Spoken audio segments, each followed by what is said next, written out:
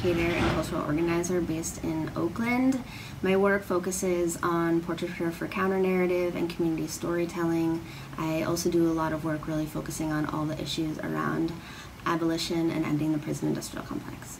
Amidst pandemic and crisis around every single corner, I decided to be part of the show because I want to engage in creating artwork that helps us to see how it is that we got here, as well as what it looks like for us to articulate what it means for us to move towards a more just future. When I was making my poster, I was really thinking about what would it look like if we were actually celebrating an amendment that made our democracy fully alive.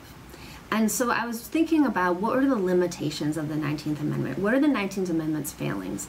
And the 19th Amendment was not designed for truly all women to participate in voting. The 19th Amendment was largely designed for upper class educated white women to engage in voting. And also the way in which they lobbied for their vote was a way that was exceptionally racist, arguing as though they had more of a right to vote than black men who had received the right to vote before them. And so I'm thinking about, what actually makes a democracy possible. And right now, all the things that are causing our democracy to crumble, it's about inaccessibility.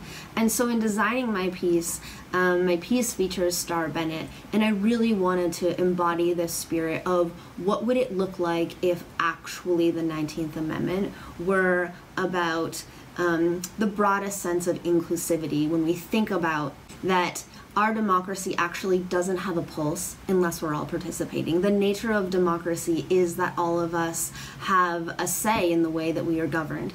And so I really wanted to make something that had a spirit of full participation, and also really claimed the truth that there isn't a democracy if anyone is excluded from that democracy.